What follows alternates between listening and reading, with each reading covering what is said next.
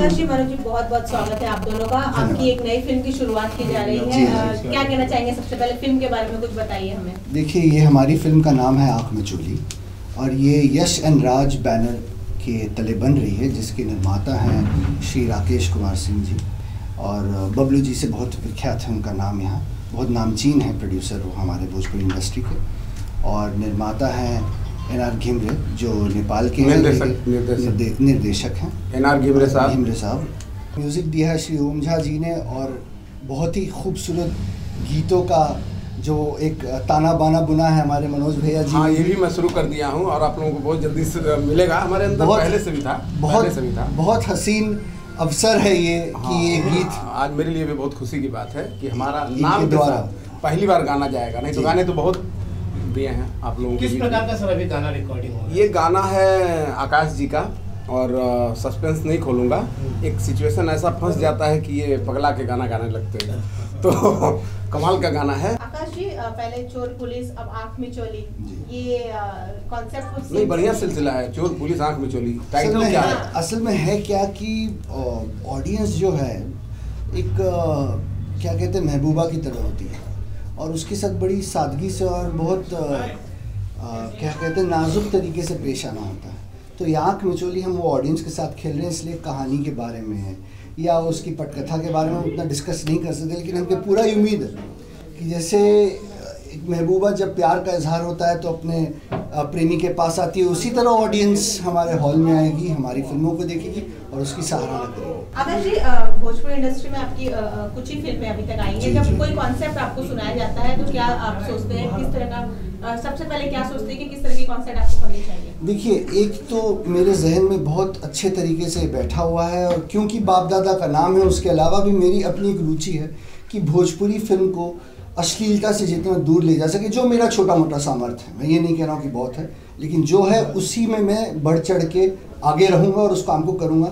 और जब ऐसी टीम हो जिसमें मनोज भैया हैं या यश एंड राज हैं, ये लोग हैं तो चाहते हैं साफ सुथरी एंटरटेनमेंट हो, घर की भाभियाँ, दीदियाँ, बच्चे सब आएँ और फिल्म को देखें, और हम यही चाह रहे हैं। आकाश जी, क्या तैयारियाँ हो रही है इस फिल्म को लेकर आपकी? देखिए, अभी हम लोग 8 तारीख को जा रहे हैं शूटिंग में। उससे पहले मैं उम्मीद करूंगा कि हमारे ड्रेस रिहर्सल हो चुके हैं और अभी जैसे गाने रिकॉर्ड हो जाएंगे तो हम शायद डांस रिहर्सल भी करके जाएं, क्योंकि डांस एक बहुत अहम हिस्सा है। म्यूज़िकल फिल्म है, बहुत म्यूज़िकल फिल्म है, तो उसमें जितना सुनने में अच्छा लगे हम कोशिश करेंगे कि वो देखने में भी उतना ही अच्छा लगे।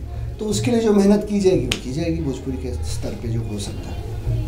जी, आपकी हीरोइन के बारे में कुछ बताएंगे?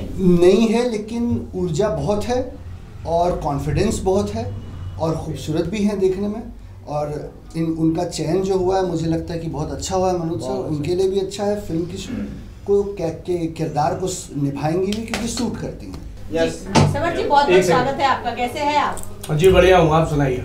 बस बढ़िया। आपकी फिल्म आंख मिचोली का सॉन्ग रिकॉर्डिंग किया जा रहा है, कुछ बताइए फिल्म के बारे में। फिल्म के बारे में तो नहीं बता पाऊंगा, लेकिन ये कहूँगा कि हाँ, जो अब एक सार्थक सिनेमा बनने लगे हैं भोजपुरी में, उस तरफ ये एक और प्रयास है, एक और कदम है। कुछ अलग और अच्छा करने की चाह है जो शायद दर्शकों को बहुत गुदगुदाएगी भी और हल्का सा चेहरे पे मुस्कुराहट भी लेके आएगी और आंखों में हल्की सी नमी भी आएगी और एक कहीं ना कहीं एक अच्छा मैसेज देके जाएगी। जैसे ही नाम है आंख मिचोली, तो कॉमेडी भी है, इमोशंस भी हैं और मज़ेदार है। मतलब ये कह सकता हूँ कि एक रोमांटिक कॉमेडी अगर आपको लगे तो आप ये मान सकते हैं, क्योंकि आंख मिचोली है। जी, फिल्म के डायरेक्टर के बारे में क्या कहेंगे? अभी से आपको उंगलियों पे नचा रहे कि कहानी मत बताइए, कैरेक्टर मत बताइए। अरे, उन्होंने तो मुझे हरिद्वार से यहाँ बुला लिया। नए हैं, ऊर्जावान हैं और अच्छी बात है कि अब हमारी पीढ़ी के भी डायरेक्टर आ रहे हैं जो पुराने निर्देशकों ने उनको धरोहर दी है, उस धरोहर को वो आगे ले जा रहे हैं और अच्छे अच्छे सब्जेक्ट हमारी भोजपुरी में आ रहे हैं। तो अच्छी बात है, जब एक नया निर्देशक आता है वो एक नई सोच और नई सकारात्मक दृष्टिकोण के साथ आता है तो सिनेमा अच्छा बनता है। तो मुझे उम्मीद है कि इस फिल्म में जितने भी बाकी साथी कलाकार हैं और जो निर्देशक महोदय हैं, सिनेमा कहीं ना कहीं यहाँ तो टच कर ही जाएगा। फिल्म में नेगेटिव होंगे या पॉजिटिव होंगे, ये समय आने पर पता चलेगा। खूबसूरत खूबसूरत हीरोइन आपके बगल में बैठी है जी, थोड़ी थोड़ी डरी हुई है। ऐसी कोई बात नहीं है, वो ऐसे बैठी हुई हैं, घबरा रही हैं, बाकी ऐसी कोई बात नहीं है। जी मैम बताइए कुछ फिल्म के बारे में, बताइए अपने किरदार के बारे में।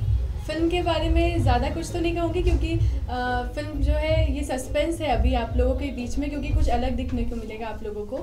और फिल्म का नाम जो है आँख मिचौली है, तो इसमें आपको आँख मिचौली भी दिखेगी। और मेरा जो कैरेक्टर है वो रोमांटिक भी है और साथ ही साथ आपको कुछ अलग फ्लेवर मिलेगा, भोजपुरी से हट के आपको कुछ फ्लेवर मिलेगा। हमारे जो डायरेक्टर है अनार जी है, उन्होंने इस कैरेक्टर को इस हिसाब से डिज़ाइन किया है कि भोजपुरी में कुछ आपको अलग दिखने को मिलेगा और एक जो भारतीय नारी है वो आपको दिखेगी इसमें, तो कहीं ना कहीं ऑडियंस को काफ़ी टच करेगी। जी समझ जी, फिल्म में आकाश जी है, उनके बारे में कुछ कहेंगे? आकाश जी के साथ मैं पहली बार ही काम करूँगा, बट मैंने एक तो वो सब जानते हैं कि हमारे भोजपुरी के महानायक कुणाल सर उनके सुपुत्र हैं और उन्होंने भी अभी तक जो भी काम किया है अच्छा काम किया है। और मुझे अच्छा लग रहा है कि कहीं ना कहीं पुराना और नया कलाकारों में ये मिक्स कर दिया है एनआर जी ने, तो ये भी अच्छी बात है। सीनियर्स जो हैं वो जूनियर से काफ़ी कुछ नया नया सीखेंगे, तो कहीं ना कहीं एक चीज़ें अच्छी तालमेल है, अच्छा मिक्सअप है, एक अच्छी मसालेदार खिचड़ी है आँख मिचोली जो दर्शकों को बहुत स्वादिष्ट लगेगी।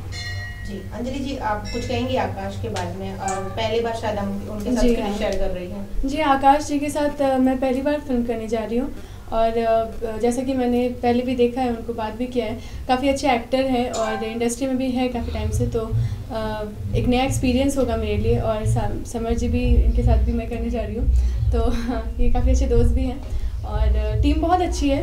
और मेरे जो को एक्टर हैं उनके साथ जोड़ी मेरी पहली बार पर्दे के सामने होगी, तो आई होप कि सब कुछ अच्छा हो। Thank you so much. Thank you.